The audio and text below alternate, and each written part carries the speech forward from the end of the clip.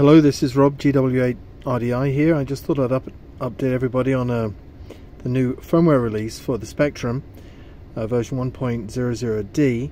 And as probably a lot of you know, basically it has two modes for syncing, master and slave. And here what you're seeing is the Spectrum is in slave mode.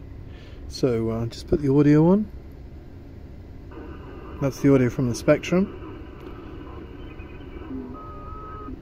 And you can see across 20 meters number of stations, but of course it's nice to use the tuner, whether it be on a Zigo or on a Elecraft, for example. But sometimes when I realized that when I was tuning like this, using the dial on the radio,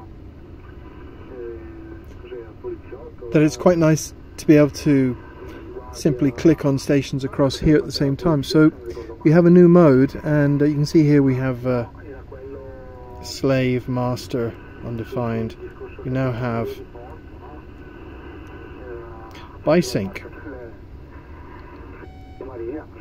So now we're in BiSync mode. So in BiSync mode, obviously it just goes both ways. So you can tune it from the radio set, or you can find a station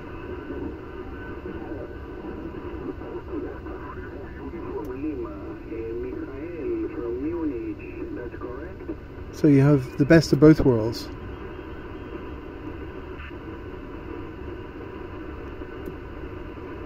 Okay, we've gone a bit too off the band, so let's come back.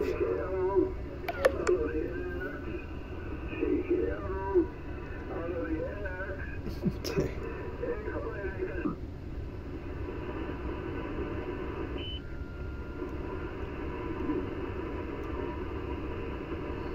So bidirectional syncing.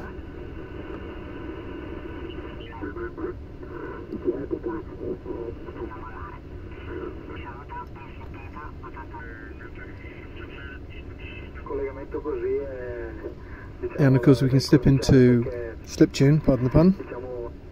And now we can just, and you can see it's just locally.